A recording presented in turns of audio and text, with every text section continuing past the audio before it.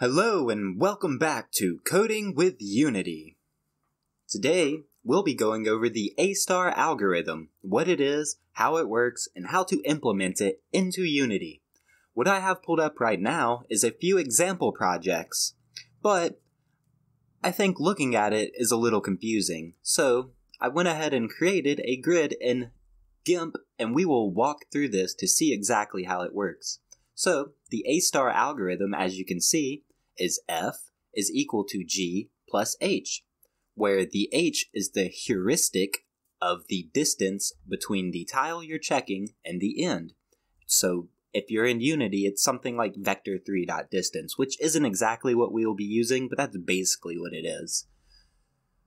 Anyways, walking through this, what we're basically going to be doing is checking which of these values is the lowest values to the end of the tile. So, if we started with this tile, first thing that we would need to do is find the neighbors of this tile, which we are not going to be using diagonals. I will show you maybe at the end of the video how to add it in. It's not hard, it's just a few lines of code.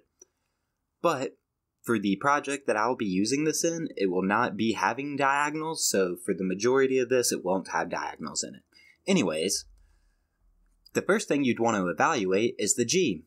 Since this is this and this is a neighbor of this, the first G is 1, being the distance from here to here.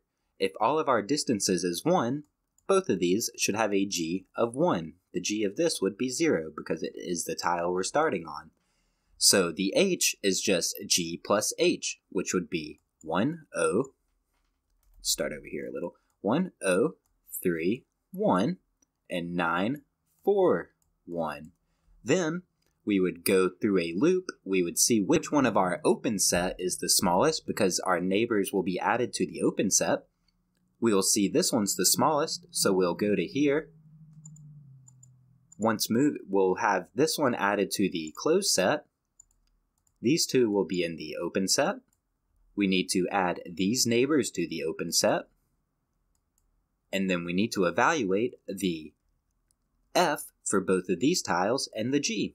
The G is going to be 2 because it's our second step. And then the F will be 932 and 842. Then we will remove the current tile from the open set, add it to the closed set.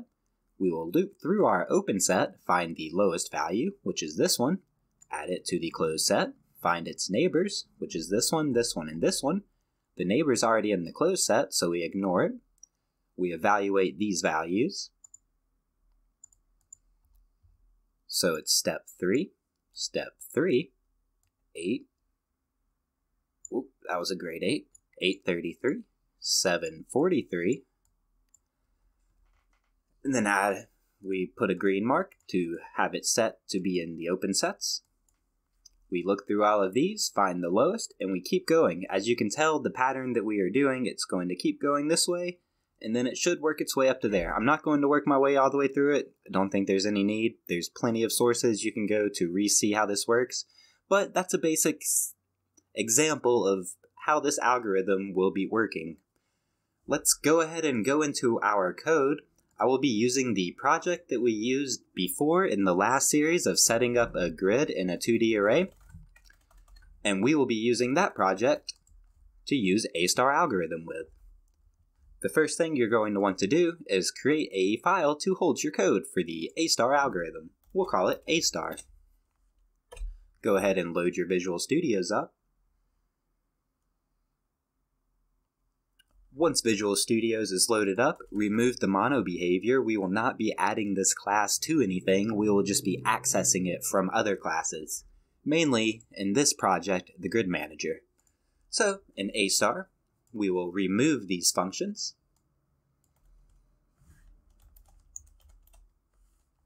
We will now need something to store our spots in. If we go back into GIMP, we need a class that has a G, an H, and an F. So let's create a class for that. I'm just going to put it in the same file. It's probably best to create your own file, but yeah, this is how we're doing it. We will call it the spots class, and to set it up, we'll say public class spot.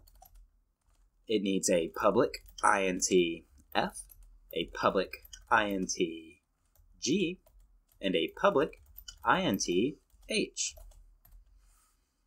We'll set up a constructor for our spot, where f equals 0, g equals 0, and h equals 0. Now that we have our spots class set up, we can go back into our Astar class,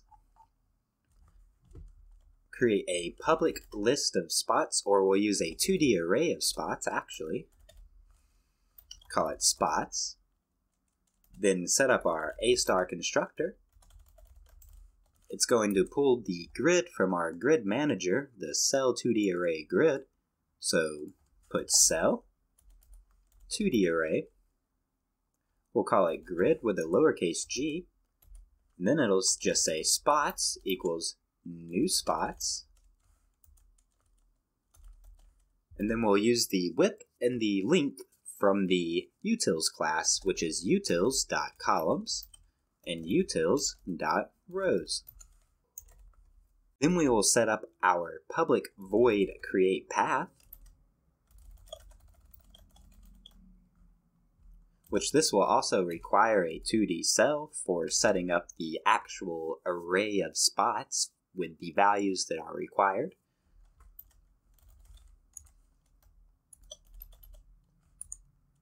Now within the create path, we'll do a for loop through the columns, which is utils.columns, and then a for loop through the row, utils.rows.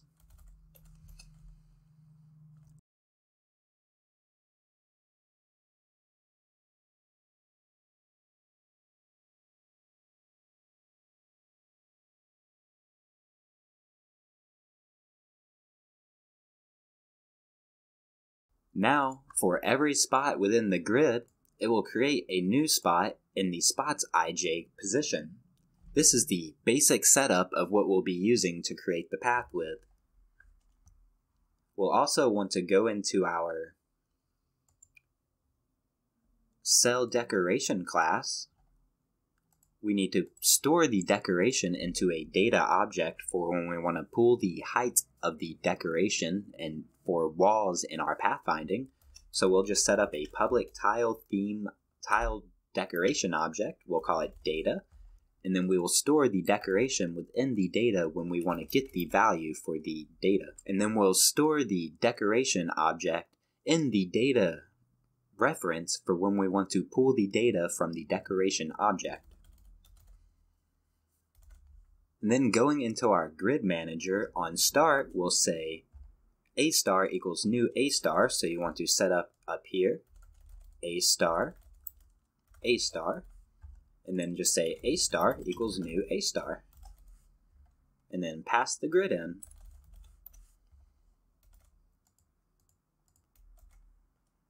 So we should be able to run this with no errors. Let's just run it to make sure that nothing crashes.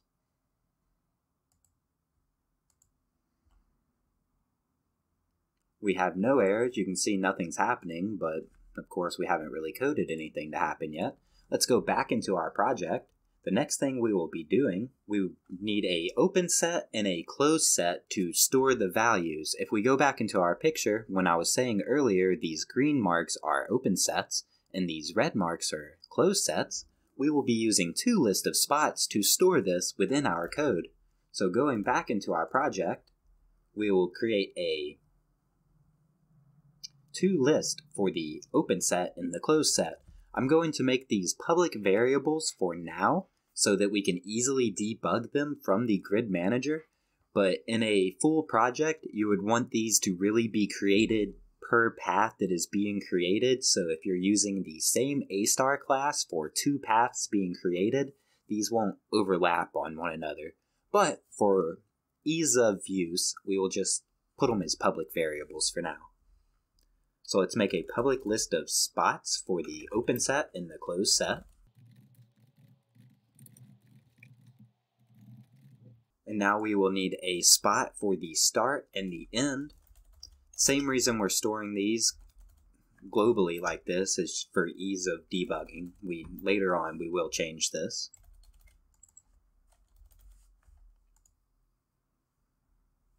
Now going down into here, let's set up our start to be grid 0, 0 or spot 0, 0. And our end will be the end of the spots. So end equals spots, utils.columns minus 1, utils.rows minus 1. And then if we go back into here, as I said before, the first one will be the first starting tile. So we'll take the starting tile and add it to our open set. So we'll just say open set dot add start. Then when we want to debug these, we'll need to know the X and Y location of the spot. So let's store those values within the spots class.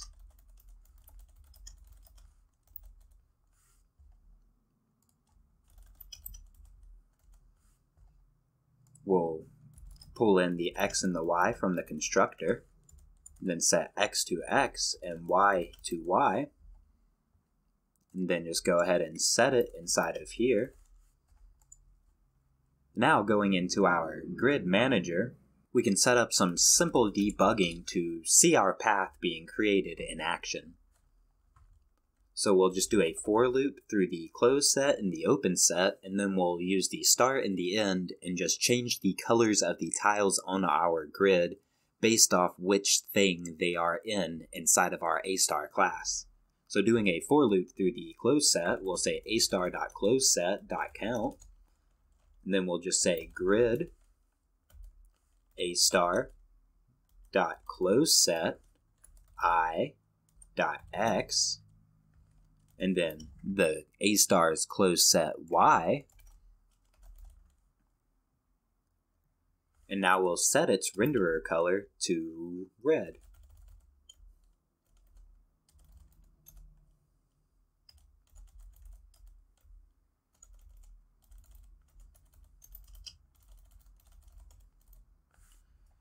Now we'll do the same thing for the open set, but we'll use green for the color.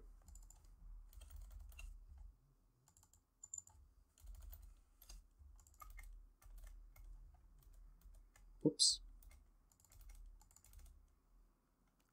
Now we will set up the start and the end, so we'll say if astar.start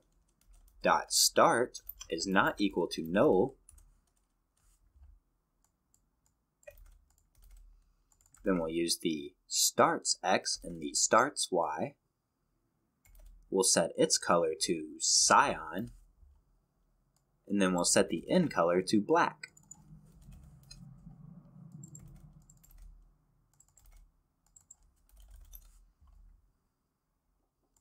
Now if we go back into our project, we'll check to make sure nothing is broken, but we should see that when start is added to the open set, it should either turn, it should turn green and then get overridden to cyan by the start one. Let's go into our project, click play, and make sure we have no errors. So far, no errors, but you can see nothing is happening because we haven't actually called our astar.createPath to do anything yet. So, if we put an input in for creating the path, if input.getMouseButtonDown, we'll just say when you click the mouse, it'll do astar.createPath using the grid with a capital G. Going back into our project, clicking play,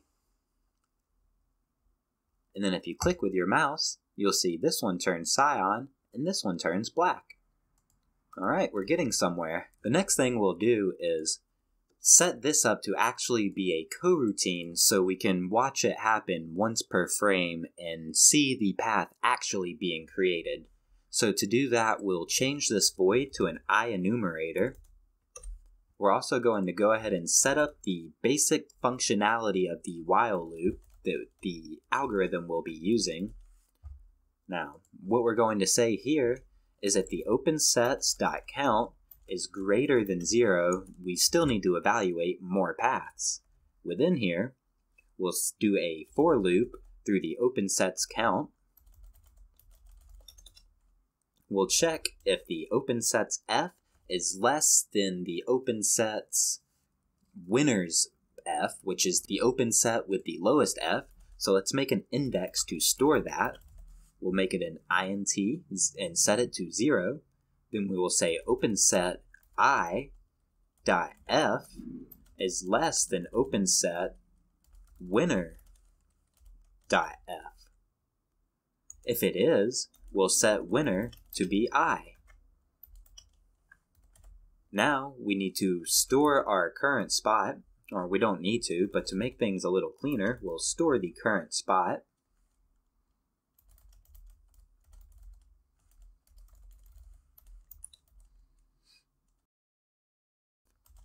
Now we'll say if current is equal to the end tile, then we are done. We found the end. So we'll say debug.log complete. For now, it will keep evaluating. We'll make it actually break the path and end the while loop later, but let's watch it debug everything for the current time being. We'll then remove, like I said earlier, after you evaluate the path and move on to your next path, you're going to remove this one from the open set and add it to the closed set. So that's what we'll do now. We'll say openset.remove current and then closed set.add current. Now we will set up our yield return new, and we'll wait for the end of the frame before allowing the while loop to process one more loop. This will make it visualize instead of just giving our end path at the end. Now going into the grid manager, instead of saying astar.createPathGrid, we will store the coroutine that's running so we can end it later. Coroutine create path. And now we will bracket this off. We'll say create path equals astar, or create path equals start coroutine astar dot create path, then pass in the grid, get rid of this, and if there's already a coroutine running, we want to stop the coroutine. So if coroutine, or if create path is not equal to null, we'll run stop coroutine create path. So now let's go back into our project and make sure no errors happen when we attempt to create a path at the current moment.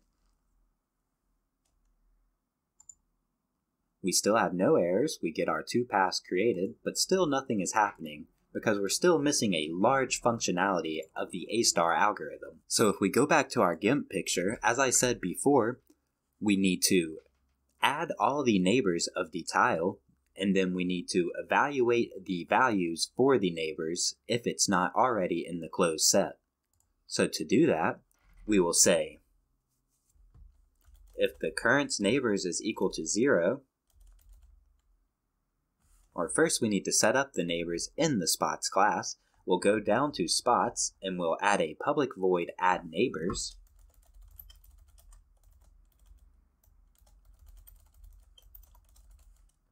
It'll take a 2D array of grid.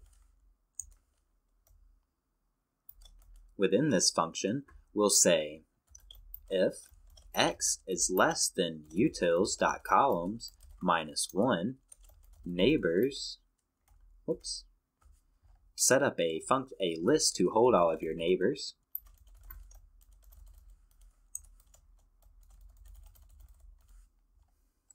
Then we'll say neighbors.add grid x minus 1 and y. Then we'll say if x is greater than 0, this one is x plus 1, and this one is x minus 1. And then we'll say if y is less than utils.rows, so if y is less than utils.rows minus 1, then neighbors.addGrid x, y plus 1. Then we need to say if if y is greater than 0, neighbors.add y minus 1. Then going back up to this class, we can say if current.neighbors.count is equal to 0, current.addNeighbors using spots. Then we will store the neighbors of the current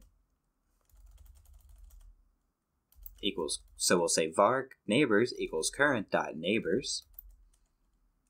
Now we need to loop through all of our neighbors, so we'll say neighbors.count. And within this,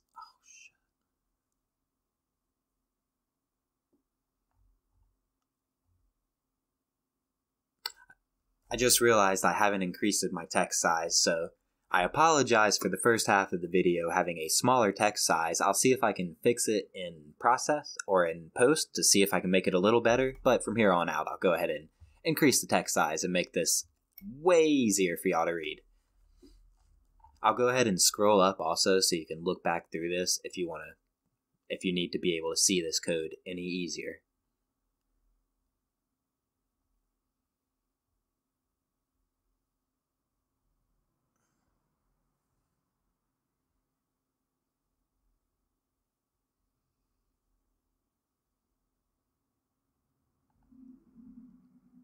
Okay, so within this for loop, we need to make sure that the neighbor is not already within the closed set. First, we need to store the neighbor in the for loop that we're currently on, just to make it a little easier to type. We'll say neighbors I is equal to n, or n is equal to neighbors I.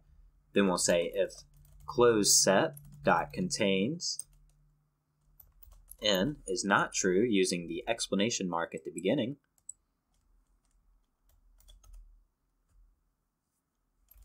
Now we want to set the path distance from the start of the path to the next step within a temporary variable, so we can use this for comparing and setting later. So we'll say temp g equals current.g plus 1. And this is, if we go back into GIMP, this is the 1, 1, 2, 2, 3, and 3 that we set up, letting us know the distance from the path that we have to walk to get there. So this one's 2, so 1, 2. This one's 1, 0, 1, 0, 1, 2, 3, 0, 1, 2, 3. And if this one would be 4, 4, 5, and so on. So going back into our code, we have that set up. Now we need to set up a bool for figuring out if it's a new path or not. We'll just go ahead and set it to false. And then if the neighbor is already in the open set, we need to do a check before doing anything with it. So we'll say open set dot contains n, and if the temp g is less than n.g, we'll say n.g is equal to temp g. Make that an int. That would probably help if we name that correctly. So n.g is equal to temp g, and then we'll say new path equals true. Now this is for if the temp g, if the next step that we're taking is less than the g that is stored on that open set, then we will use this as the new path because it is faster. And if it is not, we've already decided it is a non-optimal path based off of a previous loop. So if it's not in the open set, we'll say else If it's not in the open set, then it is a new spot that we need to evaluate because it's not in the open set and it's not in the closed set. So we'll just say n.g equals temp.g, and then new path equals true. And then we need to also add this neighbor for we can evaluate it on the next loop.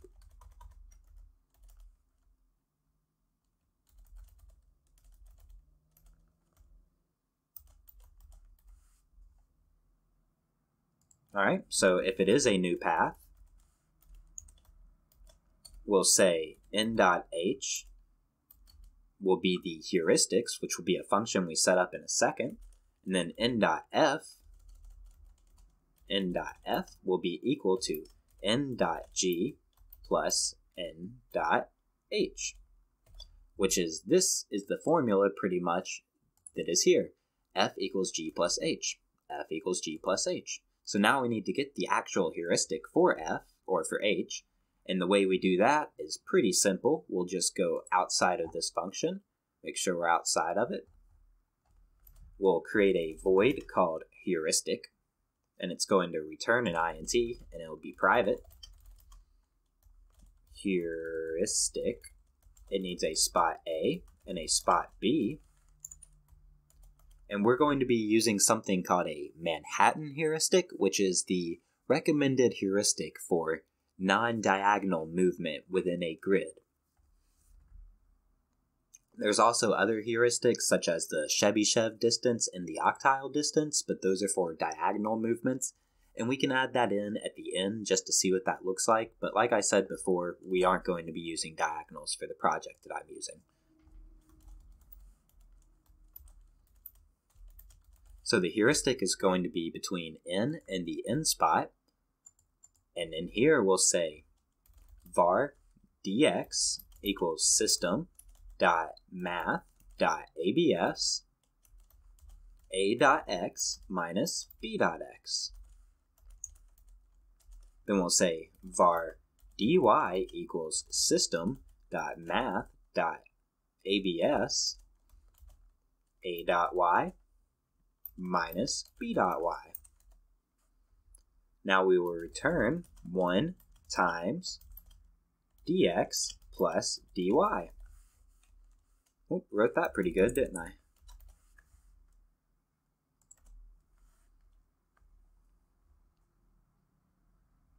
Now that we have the heuristics set up, we can go back into our project after saving, make sure that this will run without giving any errors. This is the core functionality of the actual Astar loop that's doing all of the math that's required for finding the neighbors. So this is the math, and this is what paths need evaluating.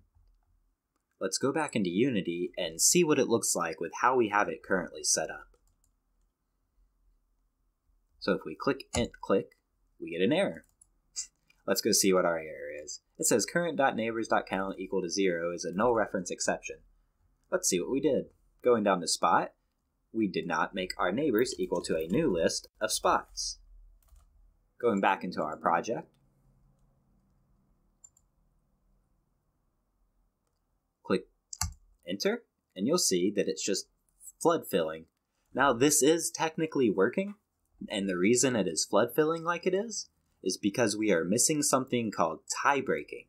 And tie breaking is making sure that if our open sets f is equal to the open sets winner f, we need to do one more evaluation to determine what the winner actually is.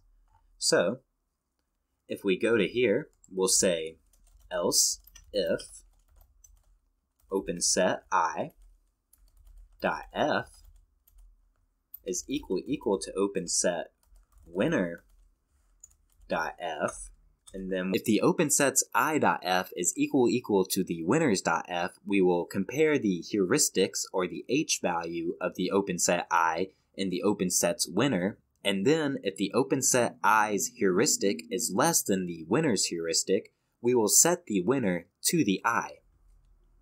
So if open set I dot h is less than open set winner dot h, winner will be equal to I. If we save that, then go back into our project and click play, you will see the difference that tie breaking makes when doing the Astar algorithm. You'll see that it went straight to the end and then flood filled after. The reason it flood filled, you can see that complete will run as soon as it gets to end, and then it just keeps going. But we could easily fix this and make it not have to do all of those calculations if we change this complete to a break to cancel out our while loop.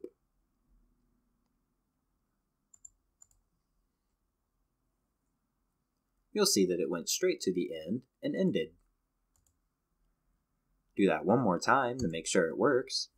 It seems to work. Now, the next thing we want to do, because currently you can see that this is the path that is most optimal, but that is not actually our path. That's the closed set. But because this path that it needed to look for had no walls in the way, and it was so simple that it makes the closed set look like the path, but it's not actually. And you'll be able to more clearly see that when we add in walls in a later step. So if we go back into here, we can display our path by going above the while loop, storing the path in a public variable so debugging is easier. We'll just copy the closed set and name it path. Now going back here to right above here. And we will evaluate our path before the end is broken. If we evaluate it after, the last section of our path will not be added to the path. So we'll do it here. We'll say path equals new list of spots.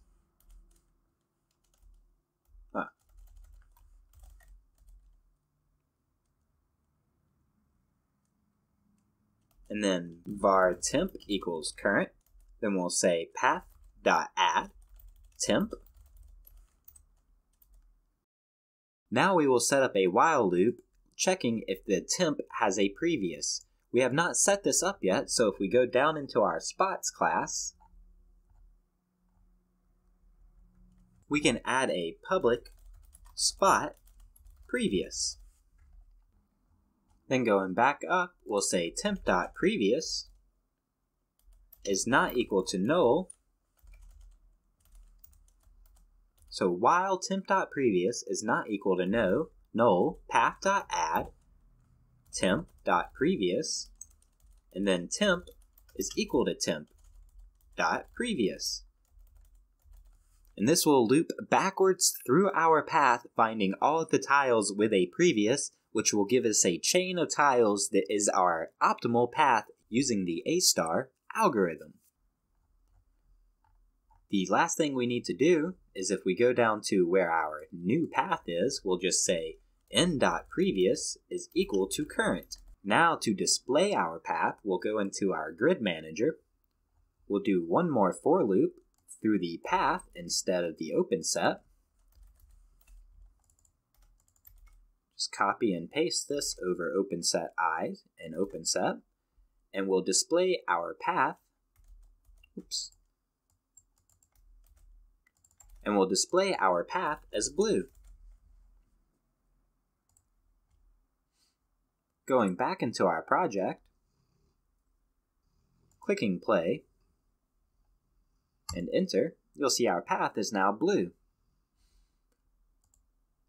Now, the last thing we want to do is add in walls, because what's pathfinding without walls, right? You might as well draw a straight line. So to add in walls, we'll go down to our spots class and add height into the constructor, which will be an int height. We need to store the height. We'll say public int height. Then we'll say height is equal to height. Then to set it up, we'll scroll up to here, and we are pulling the height from our grid decoration object that we set up before. So if we go into cell decoration, our height is in this using this variable. We need to go ahead and change this to an int so we have no errors.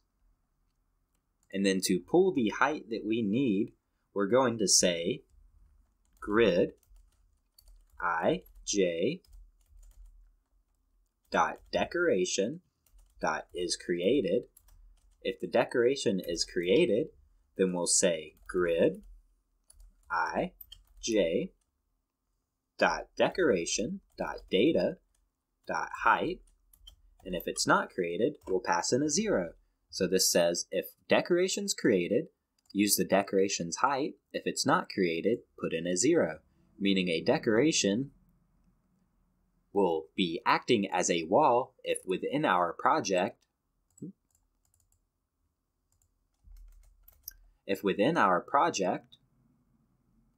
you go to our decoration objects, our cactus should have a height of 1, our flower can be 0, a rock should be 1, and a tree should be 1.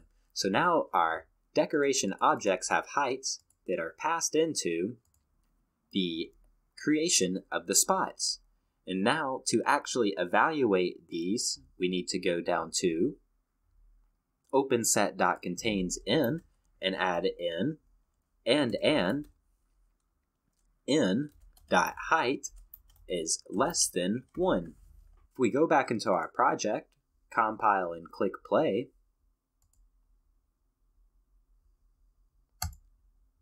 you'll see that the tiles are not being added to the open set, but our path is still just this straight line.